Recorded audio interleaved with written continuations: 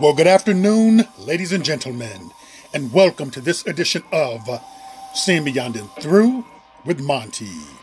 Hopefully, you guys are all having a good Turkey Day for those of you who are here in the States and who celebrate that. And other than that, I want to bring you this story because this particular story is going viral now.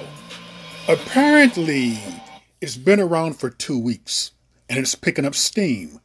However, I have just heard about this a couple of days ago, and it didn't quite sit well with me because we have this foreign woman who looks to be of North African extraction, Tanzania, some type of, could be Egyptian, but someplace where the Turks came in, where they're mixed in, the Arabs invaded. They're not really traditional non-African, or what we would call traditional black. Definitely not. However, her short story, in which she posted on TikTok, it was picked up by a black woman. And this black woman decided to put it on her page. And at doing that, this particular short story / video has gone viral, or it's on its way to becoming to go viral, and it's championed, unfortunately, by a lot of black women. And I say unfortunately because you got to look at the motive behind it. And I personally do not believe that the motive behind it was to be an ally to black women, or to reveal something to black women, or to uplift black women. I think there's something a bit more sinister there. And under her caption, she wrote this. Well, on her picture, "You really think I'm going to shut the F up while you disrespect, degrade black queen?" Now, before I go on, I'm going to play her video for you.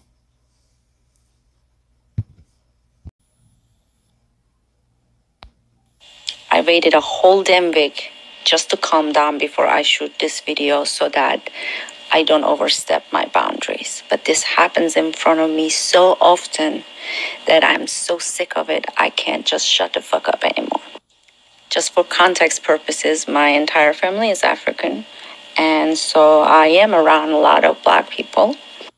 So tell me why black men specifically feel the need to degrade black women when they are around non-black women, as if that's supposed to impress me or make me feel good or make me want them. I waited for her cue before I joined her because I'm not going to disrespect her like that, and we put him in his place. But what she said in the end was correct. She said to him, "I'm glad she gets it, but do you understand how embarrassing it is that she does, but you don't, what you just did?" Okay, so you heard that. We have this non-black woman who's coming into the black community via her TikTok video, in which she posted to go worldwide.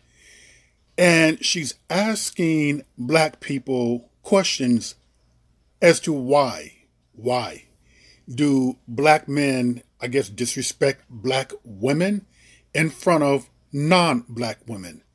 Now, I'm going to have to dissect this piece by piece to make my point in case as to why I do not believe that her thoughts nor intentions are noble. Let's go at it just step by step. And I'm going to stop and give you a commentary. I waited a whole damn week just to calm down before I shoot this video Okay, so she waited a whole damn week just to calm down. So the interactions between black men and black women are really bothering you that much. Don't you have a life? Don't you have things to do? Jobs to go to? Maybe children to attend to? But the actions of black men and black women are on your mind that gravely, and it's bothering you that much. I don't overstep my boundaries. Well, sis, let me take that back. You're not a sister. You did overstep your boundaries. The very fact that you're asking black people to give you an answer as to why we behave the way we do, and why we interact with each other the way we do, and why we treat each other the way we do. It's none of your damn business. We don't owe you an answer or an explanation. But this happens in front of me so often that I'm so sick of it, I can't just shut the fuck up anymore. Okay, aren't you concerned with the way that your men treat women? Look like to me that, as I stated before, you're from some type of North African country that was invaded. So if you're like Arab or Muslim, I shouldn't generalize, but they don't treat their women all that great. Aren't their women not like third-class citizens? I mean, there are other cultures that you can dump on or ask questions for. Indians. I worked with a couple, and I knew that one stated that she had to walk 6 feet behind her husband. They treat their women as third-class citizens. We can go to certain churches, or I should say religious sects right there, where women cannot hold a priesthood. We can go to certain denominations. Women cannot be head of a church. Women are to submit to their husbands. Some will like that, some won't. But the point in which I'm trying to make, there are other groups of people who treat their women badly. But it's strange how you, a non-black woman, is focused on black men. Just for context purposes, my entire family is African. Okay, African, that can mean anything. Elon Musk is African, but you're not black. You could be like one of the invaders that came into North Africa, who is primarily of some type of Turkish. You could be mixed in with Roman.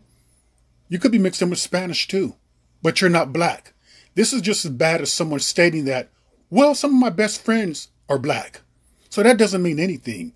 I guess that she's trying to say that I'm not prejudiced, or the R word. Okay. And so I am around a lot of black people. Okay, you're around a lot of black people. So if you're in a North African country, depending on the demographics of the city or place where you're at, you could be around the majority of black people. So if you're around the majority of black people, that should answer your question right then and there. That's how, that could be the reason why you're getting this, if you are in fact. If you're around the majority of black people, so therefore they're going to probably hear what they have to say. But I'm going to doubt seriously if it's the majority. Something about her I don't believe. So tell me why black men specifically feel the need to degrade black women when they are around non-black women. First of all, we don't owe you shit. We don't owe you an explanation. The nerve that a black person is even going to have the gall to come into the black community to ask people as to why we treat each other this way or that way is none of her damn business. That is disrespectful right there. And that's kind of like treating people like somehow you're a higher authority that we need to acquiesce, and that we need to give you an explanation. You know, people, I have respect for other cultures. I would never go to a Muslim culture and ask, why do you treat your women that way? I would never go to an Indian culture. I would never go into, let's say, a Jewish culture, Puerto Rican culture, asking a group of people to explain to me, why do you treat your women that particular way? That's not for me to figure out. It's for them to work through and work together to come to a conclusive arrangement as to how they're going to remedy the problem. You being an outside interloper coming in, it shows me right then and there that you really have no respect for the black women who you claim that you want to champion. And you don't respect black culture. If you did, then you would mind your own business. Allow us to work through these issues and problems. As if that's supposed to impress me or make me feel good or make me want them. Okay, she said want them. I would doubt seriously that black men are coming at you in a desirable mode for you to feel impressed so they can win you over. I mean, to me, looking at you, you're not like an internet, I would say an OnlyFans model. I would doubt seriously if you're highly desirable among black men. No, what you have simply done is that she has picked up on the trauma of black people, the trauma of black women. She has picked up on the discontent that some of us black people have towards each other. She has picked up on our issues right there, and she's applying them to make this video. She's applying them basically to have a point. You know, when people do this, they have no good means for black people at all. I waited for her cue before I joined her because I'm not going to disrespect her like that. But you did disrespect the black people and black community by you coming in asking for them to give you an explanation. Again, we don't owe you an explanation. We don't have to explain ourselves to you. It's not your place to jump into a group of people who you are not a part of that particular race. You're Middle Eastern or something like that, North African. I don't jump into your culture or your community asking, why do you treat those women that way? And by the way, some of those cultures right there, they still have slavery going on. Why aren't you speaking up about the issue of slavery? Do you have that much energy to direct towards that? Do you have any type of energy to direct towards the discrimination and racism that black people experience in your own country and culture? Why aren't you speaking towards that? But yet you have time to speak about what so-called black men are doing to black women. And by the way, I'm not going to lie and say there aren't black men who do that. There are some black men who do speak badly about black women in front of other people and vice versa. But I'm going to say that is not the majority, because the vast majority of black men I'm going to speak about in America, the vast majority of black men in America, over 87%, are married and are entangled with black women. The vast majority of black men on the continent of Africa, she's in North Africa someplace, are married to black women. So the ones who are doing that are few and far between. They will be the minority. But there are black men who are doing that. I'm not going to deny that. However, she cannot say, and why didn't she just say, for the black men that I've heard who done this, some black men who do this, a few black men who do this, because it would negate her intentions as to what she's trying to do. That's why she couldn't say some or a few. She had to generalize all black men. We put him in his place, but what she said in the end was correct. She said to him, I'm glad she gets it, but do you understand how embarrassing it is that she does, but you don't? What you just... Okay, towards the end there, she gives herself a pat on the back. She gets it. She says a black woman tells her that I'm glad she gets it, but she tells the black man, but see how embarrassing that you don't? So this foreign woman is giving herself a pat on the back because supposedly she understands our issues. No, she doesn't. She doesn't at all. If she understands our issues, then she would really understand to mind your own business. That is inappropriate for you as a non-black woman to go into the culture and to go into another group of people who you do not belong to. You may live in Africa, but you do not belong to that particular group or culture. I live here in America. I do not belong to a Hispanic culture. I do not belong to a Jewish culture. I do not belong to an Asian culture. I would never ask them, why do you treat the women the way you do? It would be extremely disrespectful for me to do that. I'm not obsessed with people. I would allow them to work out their own issues and problems. The very fact that she's obsessed with black people doing all this tells me that you have racist tendencies and ideologies. And for black women who are championing this, I would be very careful. Her intentions are not noble. A racist is a racist is a racist. The way that she is trying to get you to feel some type of a way towards black men, it shows me that she has really a lack of regards for your feelings, because anytime a dog bring a bone, they can take one away. I'm very leery of people who want to sit right there and sow the seeds of discontent among a community. Bet she would never talk about the loving part, the togetherness, how the vast majority of us are together and loving one another and are with one another. But she goes towards the angle, a darker angle. And look at her right there, looking like some witch. And you guys trust her? And it's just so unfortunate that black women did not pick up on this pandering. Here we have one who says, wow, sis, this needs to go viral. So appreciate that you stepped up and acknowledged this problem and respect. She gets no respect from me. That's the last thing you want people to do, is to have these outsiders coming in there into your business. That never ends good. Girl, speak your truth. These are men who don't know their worth, so they will never know a black woman's worth. It's sad, especially when they came from a black woman. So she's asking her to speak her truth. What truth is she speaking? It's not her place to speak to the black community. We're not children. She's no one's teacher. She's no one's savior. Black women, be more wiser than that. For those of you who are giving this woman compliments, look out and be careful with that, who you are inviting to the cookout. She ain't lying either. So unfortunate.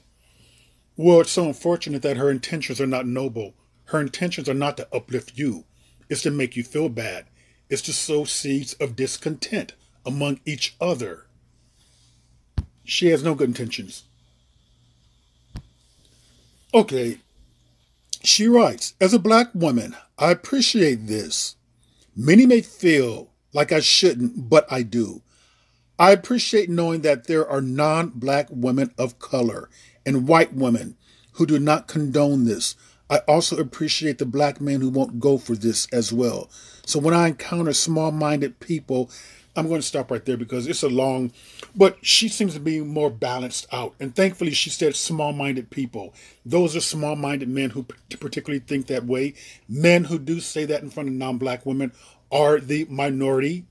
I do not believe that black men who are seeking out other women, their first point of conversation is going to be black women are this, black women are that. They're going to go off on a negative tangent about black women. I don't believe that at all. I think that even among the black men who do that, as I stated before, it's a very small number who go off on that type of negative speaking against black women. Let's move on. Thank you for sharing and standing up for us. Really? Coming from a black woman? You need for a non-black woman to stand up for you, to be your ally in this?